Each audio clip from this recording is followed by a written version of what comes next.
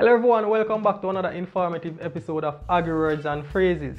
In this episode, we are going to talk about respiration in plants. Now, I know you might have seen this one coming because how could we talk about photosynthesis and not talk about respiration? Because both of them work together. Now, in order to get a better understanding of what respiration is in plants, we are going to answer a few questions. Now, the questions are: what is respiration? When does respiration occur?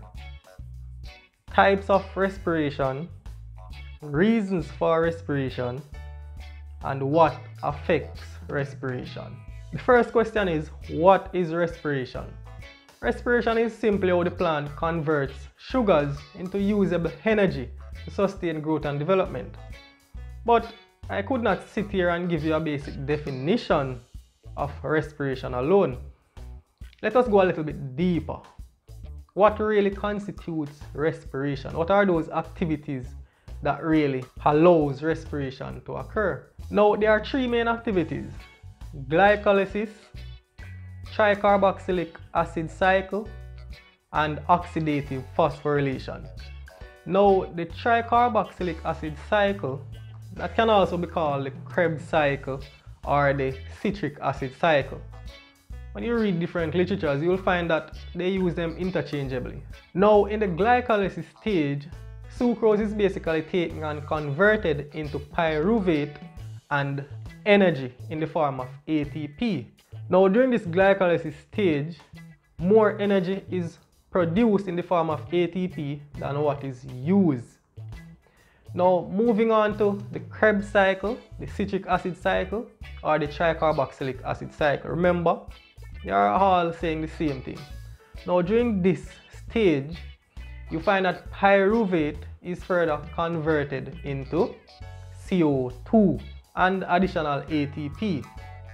And moving on to the oxidative phosphorylation, during this phase, this is the last phase or stage, you find that oxygen is reduced to water.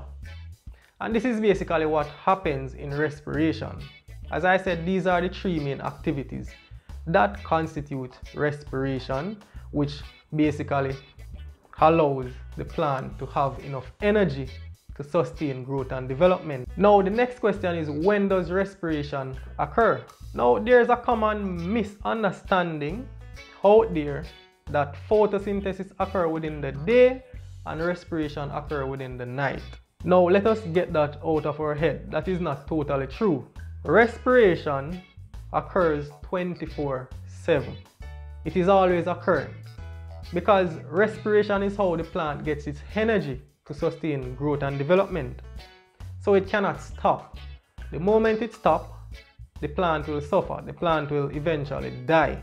Now, the only time respiration stops is if photosynthesis stops, because respiration needs photosynthesis to produce the vital sugars to convert into energy. Respiration occurs right throughout the plant's life cycle. It does not stop, because the moment it stops is the moment that the plant stops getting the energy to sustain growth and development. The next question is, what are the types of respiration?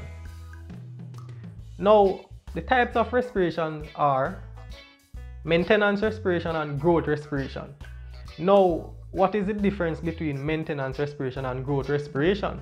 Growth respiration is respiration that basically supplies energy for the plant to grow. Now, remember in high school we learned about cell division, cell differentiation, and cell elongation. Now, growth respiration is what supplies this activity so that the plant cells can divide, they can differentiate, and they can elongate. Because if cell differentiation, elongation, and division, if that doesn't happen, the plant will not grow. So that is what growth respiration does. It supplies energy for this kind of activity. Now, what is maintenance respiration? In order for the plant to keep growing, there are certain vital biochemical processes that must go on, continuously go on, in order to allow the plant to continue to grow and develop. Now, maintenance respiration supplies the energy to all those vital organs that allow the plant or keeps the plant going. Right? That is what maintenance respiration does. So for example, in the leaf we have the chloroplast, and we know that the chloroplast is used to trap sunlight to convert to chemical energy. Now maintenance respiration keeps the chloroplast going. It provides the energy for the chloroplast to continuously trap light energy and helps to convert it into chemical energy. Now that is what maintenance respiration does, along with other biochemical processes as well. Next question is, what is the reason for respiration? Now, if the plant does not go through the respiration process, as I said before, it will basically die, because respiration is the process that provides the energy for the plant to grow, provides the energy for the plant to trap the sunlight, provides the energy for the plant to translocate nutrients throughout the different parts of the plant. Now, as you can see, if respiration is not present, the plant just literally will not have the energy to grow and to reproduce, or to grow throughout its life cycle. Now let us move on to the last question. The question is, what can affect respiration in plants? Now, there are a few things that can negatively affect respiration within plants, but we're going to talk about two of the main factors that negatively affect respiration. Now, the first one is high temperatures. High temperatures reduce the rate of photosynthesis, and once the rate of photosynthesis is reduced, then the amount of sugars that photosynthesis produce will also be reduced. And remember, during respiration depends on the amount of sugars that photosynthesis creates. So once the amount of sugars is reduced, then you will find that respiration will also reduce.